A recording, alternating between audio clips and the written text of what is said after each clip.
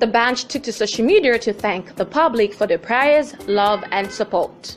The band's one-year-old son was reported to have drowned in a pool in their Ikoyi home.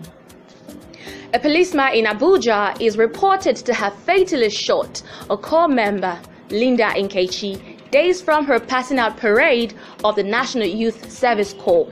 Nkechi was said to have bled to death at the Garki Hospital ER.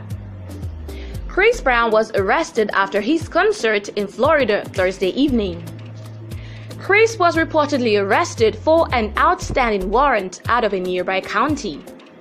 Have a fabulous weekend and remember, you are amaze balls. This is Ro signing out. Cheers.